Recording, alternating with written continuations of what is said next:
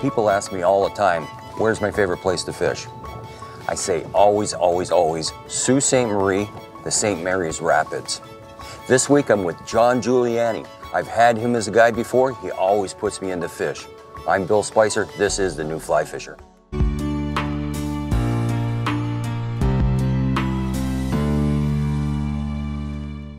This week, the New Fly Fisher crew is in Algoma country in Sault Ste. Marie. The city is located on the St. Mary's River in Ontario, across from its twin city of Sault Ste. Marie, Michigan. The two cities are connected by an international bridge which crosses over the rapids and locks. In 1920, Ernest Hemingway stated, "At the present time, the best rainbow trout fishing in the world is in the rapids of the Canadian Soo." This statement still has merit, as the rapids of the St. Mary's River are truly a fly fisher's mecca. What was true in 1920 is still true today. This is a unique and almost perfect fishery. Species available in the rapids are migratory steelhead, resident rainbow trout, Atlantic salmon, pink salmon, Chinook salmon, brown trout, resident brook trout, and even whitefish. My guide for this trip is John Giuliani, owner of Giuliani Fishing Adventures. I've used him in the past and he always puts me into fish.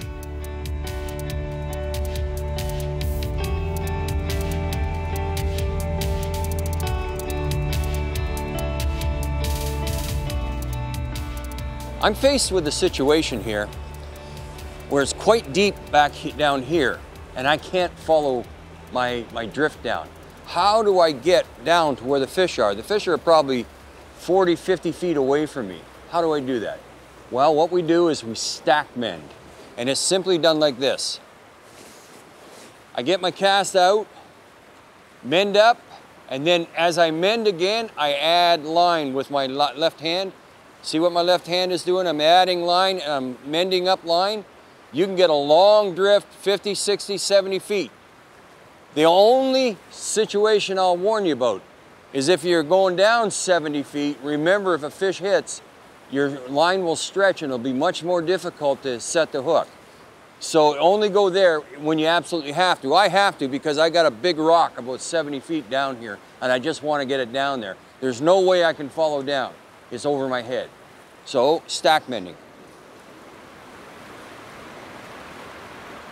Fish on. Like I say, when you move to a spot, if there's an aggressive fish, it usually doesn't take long.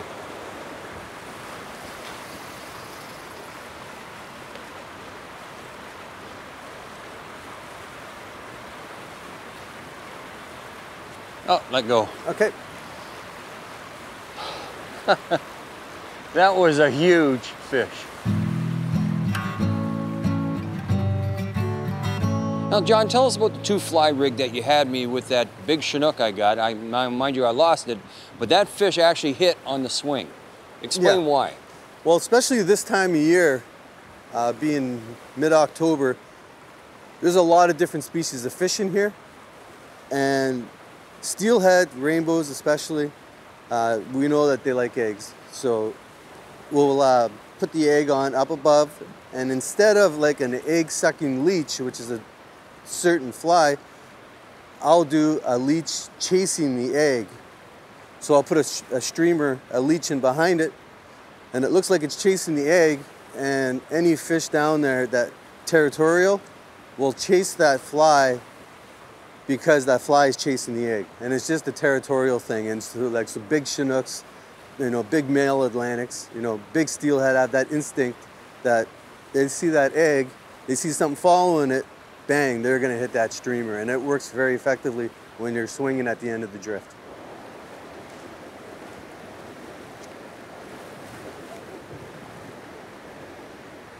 Fish on. You can walk close to shore and we can walk him down there and get him down there. Here he comes. Oh, it's a Chinook. Is it a Chinook? Could be a coho. It's pretty lively. I think it's a coho.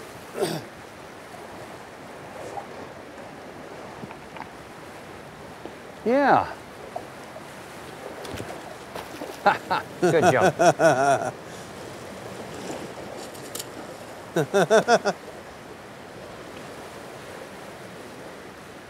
Pretty good shape where it's... Yeah, pretty good shape.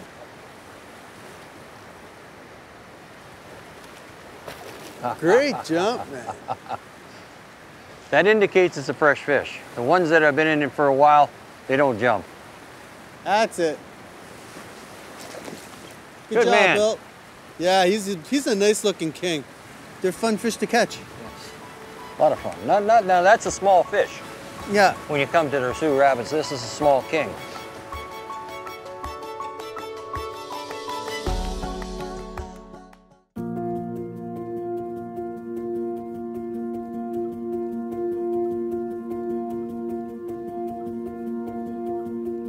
My guide service is called John Giuliani's Fishing Adventures, and I'll guide all over the Algoma district.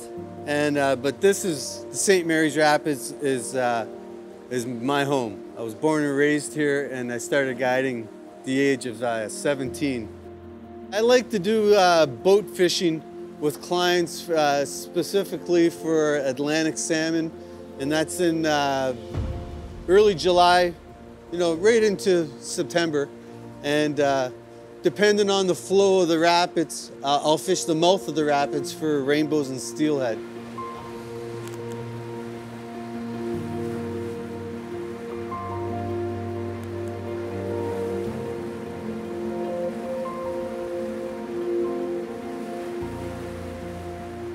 There you go. That's fish. Fish on. It's probably Chinook. I can't move it. So I'm plucking like a guitar. He's just realizing he's caught now. Oh, it's a big Chinook. Oh. All right.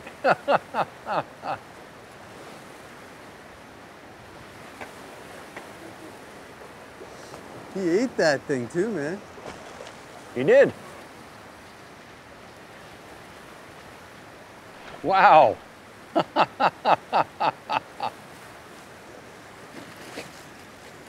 Get him? Oh, we got him. Oh my my. God. That's a hog. Wowee. Oh. Yes, they're attacking. They're not eating, but they're attacking anything that's around them. Oh. Huge.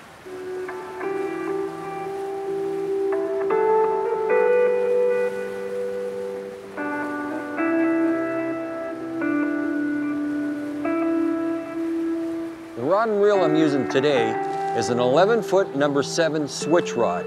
Now what a switch rod is, it's a halfway mark between a single-handed rod and a two-handed rod. You can use it single hand or double hand. I matched it up with a good large arbor reel with a really strong drag. That's a must here because the fish are tremendously big. We got Chinooks up to 30 pounds, we got Steelhead 10 to 15 pounds.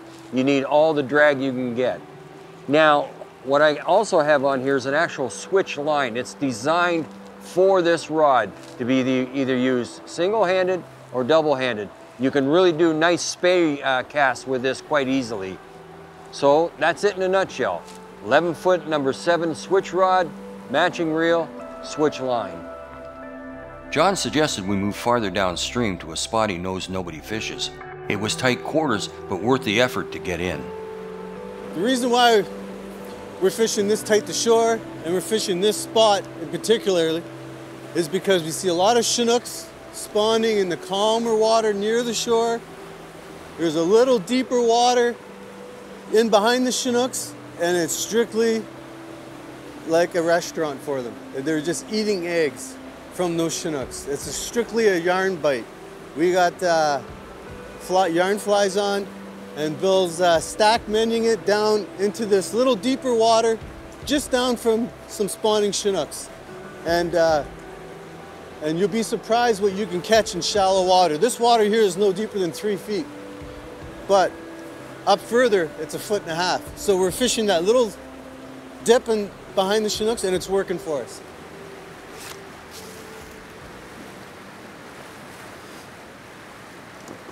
Fish on. Fish on? Fish Right on. on, buddy. Fish on. Yeah, babe, that's a good fish. I thought there'd be a small spot, but this is a big fish. Nice steelhead. Think it's a steely? Oh, I know it is. Let him run. That's a big steelhead. He's coming upstream. That's what I want. Up.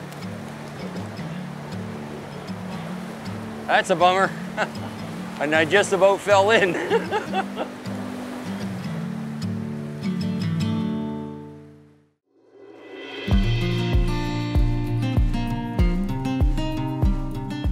When you come to the St. Mary's Rapids, there's 3 essentials you need.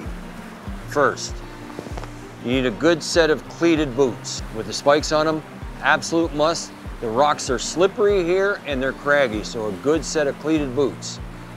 The second thing you need, good wading staff. This is essential, even for young people. These waters are treacherous. That third leg will save your life. And the third thing, good set of polarized sunglasses. You need it to see where you're going. The water is clear, but this takes all the glare out. You can see the bottom clearly. So this is another must. So 3 things: studded boots, wading staff, polarized sunglasses. What I'm doing, I'm in tight quarters, so I really don't have a lot of room to cast. I'm just trying to get it out as far as I can. And as it passes me, I'm gonna mend out line and extend the line and let it drift all the way down as far as I can let it go. It's not easy, but there,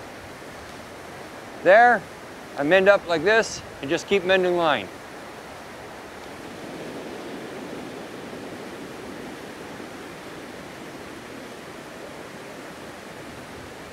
Fish on! Fish on, fish on. Oh yeah, that's the nice little skippers you want. Come on, little fishy, stay in the hole. Now this would be a resident? This is a resident also, yeah.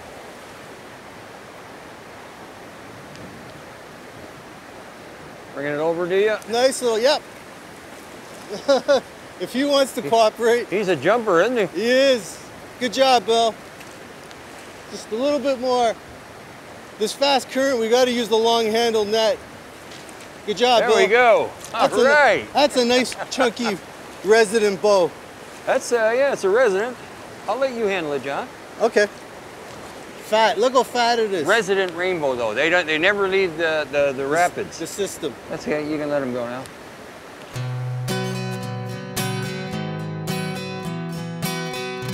The flies that we're using in fishing the rapids, especially this time of year with the Chinook spawning, are egg patterns. Bill hit most of his fish on eggs. I think we hit 1 fish on a woolly bugger, but different color eggs is very important, not just go to 1 color. The further you go down from a spawning bed, you got to lighten up on your egg. As soon as it comes out of the fish, it's bright orange. The further you get downstream, it milks out, so you have to go to your whites. Another fly that you have to bring with you is a must in Algoma country, in the St. Mary's, is a variety of woolly buggers. Olive, black, brown, nothing fancy, they all work.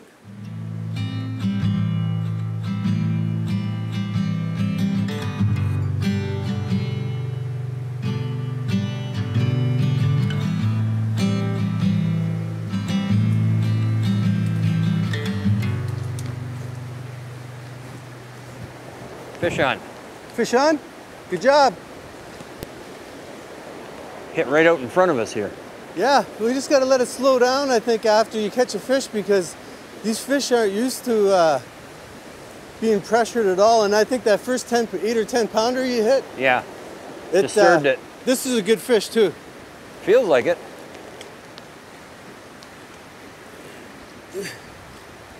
Looks like a brook trout. It's a resident rainbow. Resident rainbow, okay. Yeah. Just the red around it there. Yeah. Good man. Hey man, you know, they don't got to be big, but look how chunky these rainbows are. Look at that. That's where you want to hook them, in the scissors. Good job, yeah. Bill. Yeah, thank you. Look at the eggs he's popping out. Oh yeah.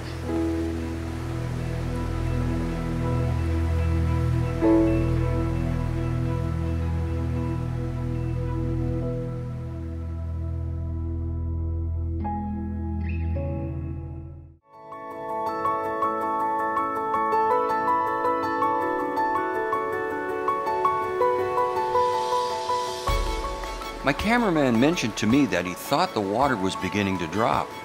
All of a sudden, we could see the brim wall appearing. Now, I want you to see what's just happened in the last 10 minutes. I'm standing on this rock when I first got here. This is what I've been fishing on. The water was over my knees. Now look how far it's dropped down. In 10 minutes, they closed the gates. That's a super, super lucky break for us. Now the water is wadeable, it's not treacherous, and there's still lots of fish around. So I'm really, really, really excited about this.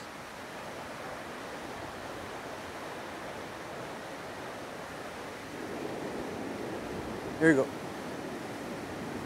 Yep. Fish. Fish on! Nice steelhead. Oh, he's rubbing yet. Big steelhead. Might have to walk out a bit, Bill. Want me to take it? Nope. That's it. He's still there. Nice trout. Oh, ooh, that's gonna get deep. Oh yeah, big fish. I don't know if it's a Chinook or not, or a rainbow. Oh, it's a big fresh Chinook. It's fresh Chinook, yeah. Boy, she looks pretty fresh, man. Huge fish.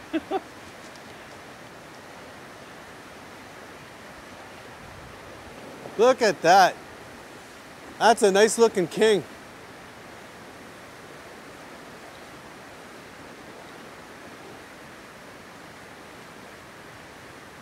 Beautiful fish, buddy.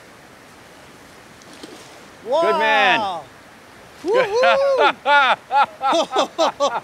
She's a barrel. It's not even ready to spawn. Good. It's a hen, isn't it? Yeah. Okay, look at that, John. Good job, buddy. Beautiful, nice looking fish.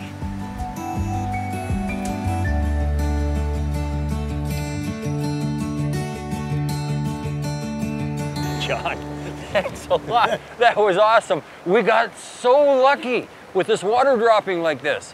Outstanding. Yeah. Now, I'm sure we were going to get lots of fish the way it was. It just would have been more difficult. I don't think we would have had a crack at landing a fish like that. No, not that big, not that big. You did a great job fighting it, Bill. Thank you. Now that the water's gone down, I can really see where all the pocket water is. And what I mean by pocket water is fast-moving water that dumps into deep water. And right over here, I've got two rocks. And I'm seeing a slot that goes right down beside the rock, and I'm betting there's fish in there. I'm gonna put my fly and indicator about 2-3 feet ahead of the small rock ahead and let it flow down there, and it gives it time for the flies to sink down. And I bet you I'm gonna take a fish there.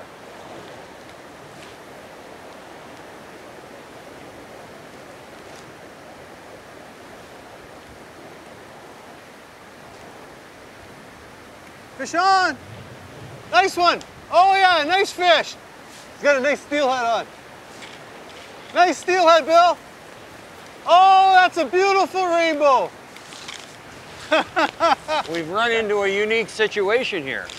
Yeah, the water receded. The water's down, all of a sudden they closed the gates.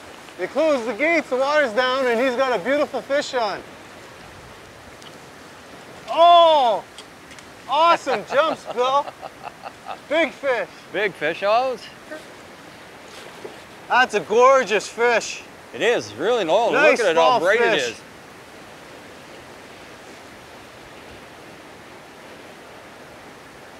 Now, my biggest problem is I got this big rock here. Oh, man, look at the size and he wants of to go it. around it. He's a fat one. He wants to go around it, and I'm trying to keep him away from going down the other side of it. You're doing a good job. He's coming up to you now. One more time. We got him. Good All job, right. Bill. Yes, baby. That's a gorgeous. We're going to show you what a St. Mary's rainbow trout looks like. You tell me this is a resident rainbow. This is a resident fish. How do you tell? You can tell because rainbow trout every fish has a lateral line, but rainbow trout have radiating dots down to the belly and on the bottom fins, where steelhead don't.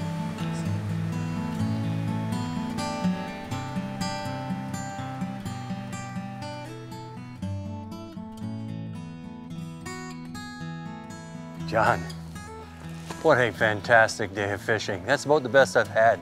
Nice rainbows. Lost that nice steelhead, but that's okay. Big Chinooks, big Chinooks. The rapids were on fire. Yeah, it was awesome. I highly recommend John Giuliani if you're coming up to the Sioux Rapids. He's the best.